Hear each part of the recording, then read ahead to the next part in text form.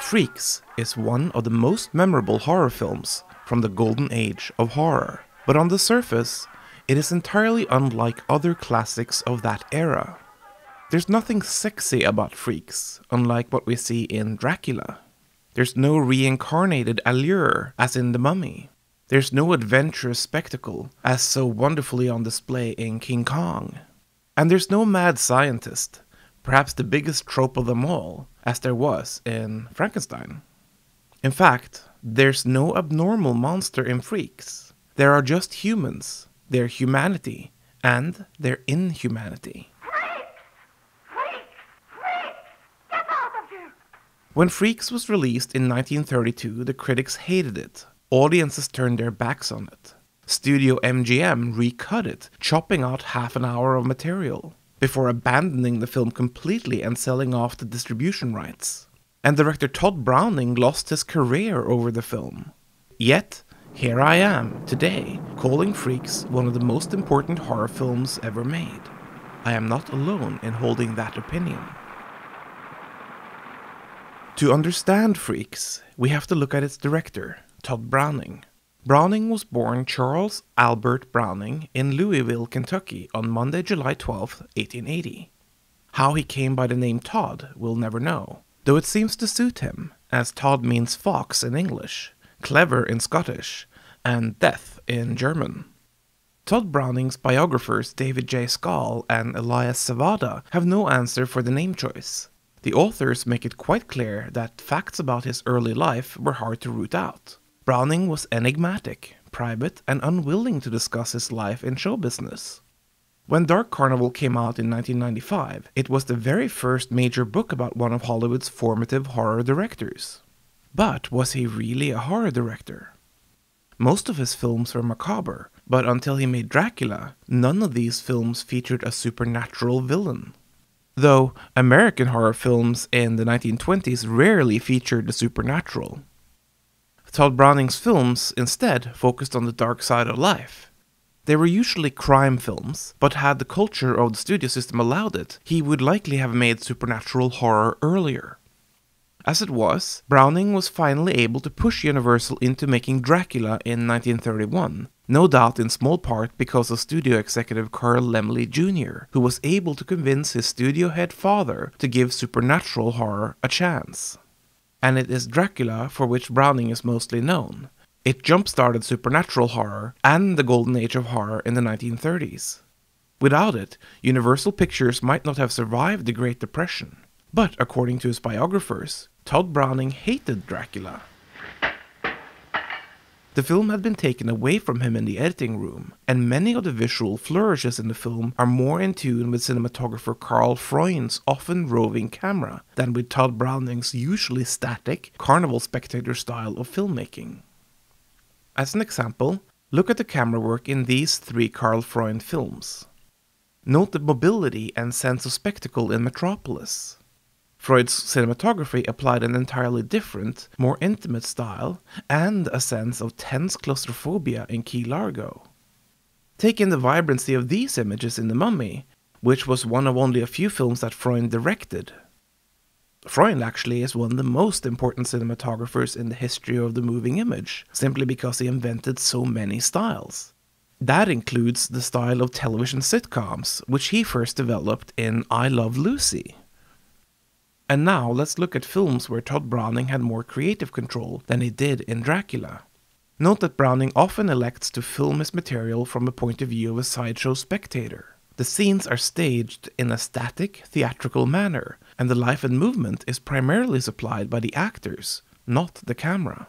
However, it wasn't his cinematic style that made him important as a storyteller, but rather it was Browning's offbeat focus and the themes he chose to explore. In an era where studio heads ruled and directors were often assigned to pictures, Tod Browning remained stubbornly committed to his own artistic point of view. He stuck to the same themes in his stories, repeating them from film to film. And these themes were often taboo, for instance, like borderline incestuous, often abusive, or at the very least uncomfortable to watch relationships between fathers and daughters. Browning dabbled in dark sexual undertones, seen so clearly in Dracula, and he took the sideshow performer or criminal's point of view in stories, inviting audiences into worlds of obsessive and damaged men. It was a much needed point of view, since the Great War left so many men as crippled outsiders. It's not surprising that Tod Browning took this offbeat path. Browning had started his entertainment career as a sideshow performer. Since he had nothing particularly freakish to display, he had to resort to other tricks, including an act of being buried alive, called the Buried Man. The trick was simple. The performer would be buried in a coffin for a few days, and people would pay to look down a tube at the buried man. The performer would have smuggled in food, oxygen would be fed through a tube, and whenever there was a lull in paying customers, the performer would be given water through a straw. Let's not take too much time to consider other biological needs. Through his often impoverished experiences as a sideshow act, Browning saw society from an alternate perspective. He brought that perspective with him when MGM executive Irvin Thalberg allowed him to choose his next project in 1925. Browning chose the Tod Robbins novel The Unholy 3. The novel was considered unfilmable and macabre. The focus on the story is on midget sideshow performer Tweedledee. Their words, not mine. That being said, the book sympathized with its little person hero. Tweedledee is embittered at the ridicule he experiences as a sideshow performer. He turns to crime by enlisting a dim-witted strongman and a cross-dressing man with a split personality.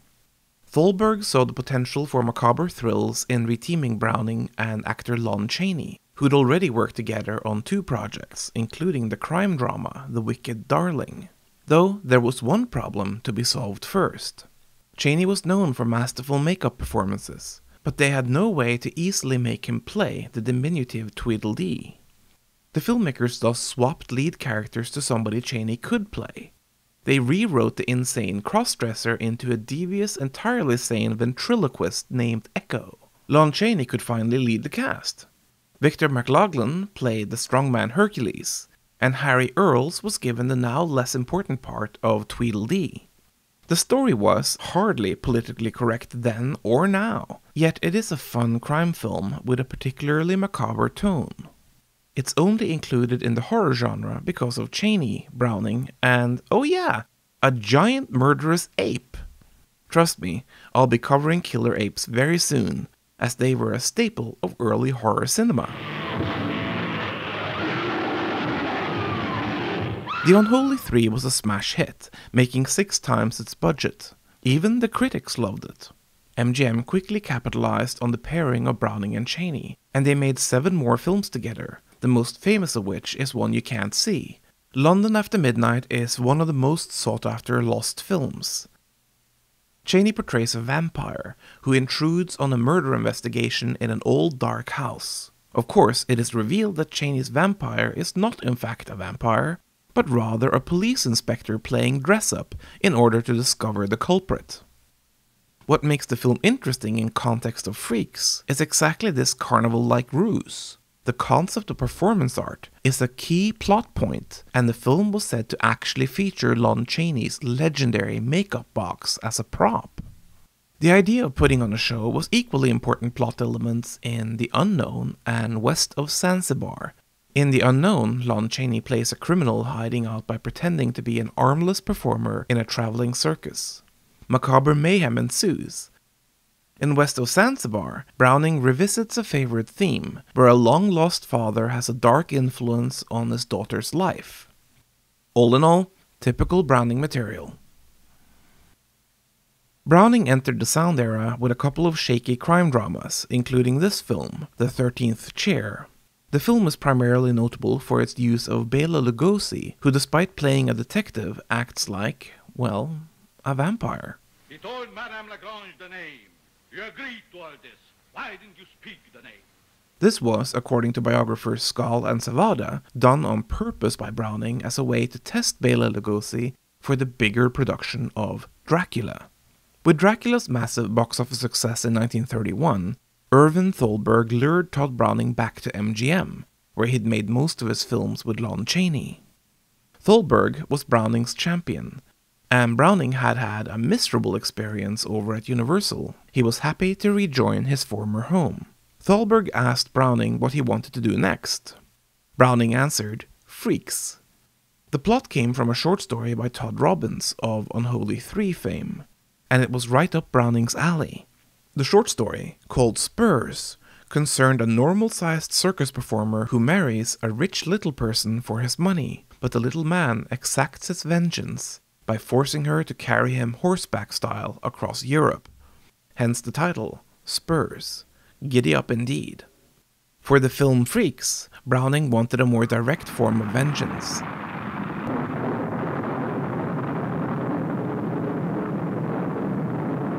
The story concerns a troupe of sideshow freaks celebrating the upcoming marriage between little person Hans, played by Unholy 3 veteran Harry Earls, and normal circus performer Cleopatra, played by Olga Baklanova.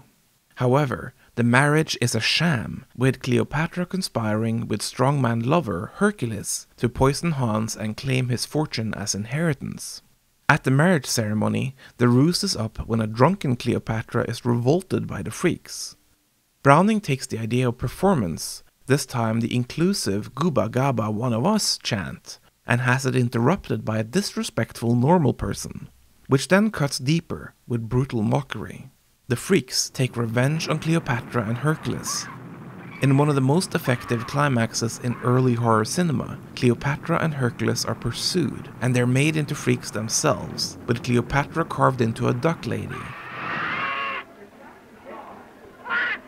and with Hercules being castrated. He later shows up in the story as a castrato singer. While the nightmarish climax is a marvelous sequence, I think perhaps the heartbreaking wedding feast is the film's true highlight. It cleverly places the audiences on the side of the freaks, removing all doubt about who to root for. At least, that was the intent of the filmmakers. In the 1930s, the culture wasn't quite ready to accept these outsiders as heroes. This was, apparently, an era where a physical deformity was enough to label somebody a bad guy. Behind the scenes at MGM, a producer lobbied the studio heads to eject the deformed actors from the commissary, as apparently eating in their presence was revolting. A new, temporary commissary was erected for the cast of Browning's film. At test screenings, Freaks was deemed disgusting and exploitative and in bad taste. After a brief, unsuccessful theatrical release, MGM recut the film, chopping half an hour off the 90-minute negative. Among the footage removed was Hercules singing castrato soprano, and most of Cleopatra as a surgically altered duck lady. The studio shot a new, happy-ish ending, and tried releasing it again. It didn't help, as the film was inherently a dark fable where the freaks were the heroes, and the normal Cleopatra and Hercules were the villains. The film simply proved too much for 1930s tastes. The original 90-minute version hasn't been seen since 1932, and it is likely gone forever. Shortly after its release, MGM dumped the film, selling the distribution rights for the next 25 years to Dwayne Esper. Esper had made a career as a traveling film carny, showing audiences nudist material and exploitation footage. He is perhaps best known for distributing Reefer Madness, which has a hilariously hyperbolic view of the effects of marijuana. It is ironic, I think, that the film Freaks ended up as a traveling sideshow act, rejected by its studio home. It was a fate shared by so many of the freaks themselves, finding themselves outside of society, looking in. Then the world changed. The 1960s happened. Hippies, drugs, counterculture, political turmoil, revolution, rock and roll, the death of the Hays Code, and so many other things conspired to change everything. And Freaks emerged from the chaos and became a counterculture film. The world was, after 30-odd years, finally willing to see things a little differently. The forgotten Tod Browning suddenly re-emerged as an important filmmaker. He had, after Freaks, found himself nearly unemployable. 3 years after the film's release, he managed to convince MGM, who still had his contract, to let him remake London After Midnight. He combined the plot of that film with the visual imagery of his greatest commercial hit, Dracula, and made Marco the Vampire in 1935. The film wasn't very good, despite strong visuals, but it did eke out a small profit. Browning followed that up in 1936 with The Devil Doll, which revisited his typical estranged father plot. Again, the film eked out a small profit. When Irving Thalberg died in 1936, Browning lost his last supporter at the studio. He only made one more film, Miracles for Sale.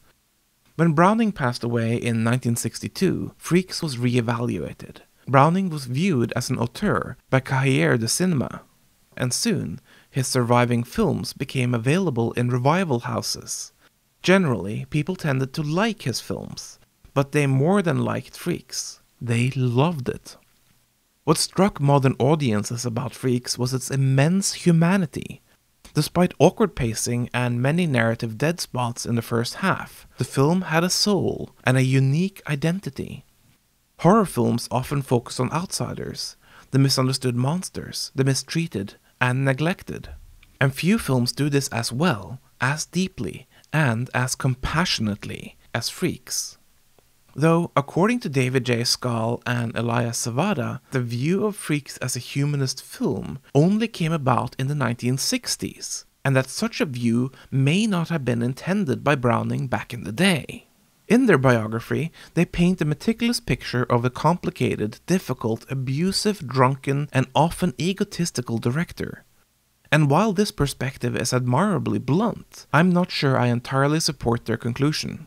I think the humanism is very much present and intentional in Freaks.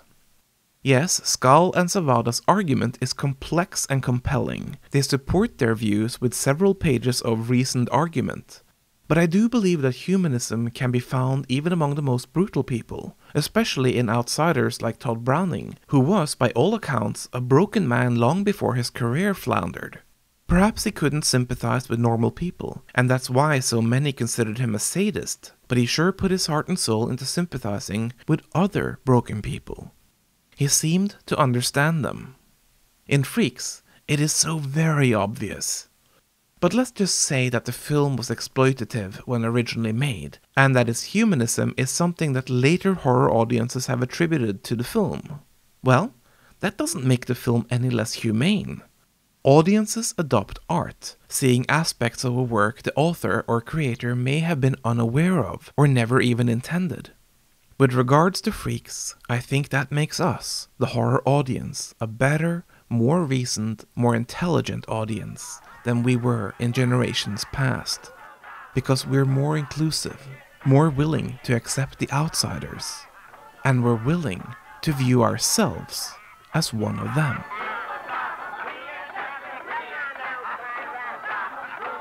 My name is Wolf Craft. This is History of Horror. If you liked the episode, I'd sure appreciate a like, share, and subscribe. Join me next time for episode 17, Robot Monsters. Also, if you want to check out some of my other works, I'm an author. My science fiction novel God of Desolation is currently available on Amazon, and my mystery novel Richly Drawn will soon be available at inkshares.com. Thanks a plenty.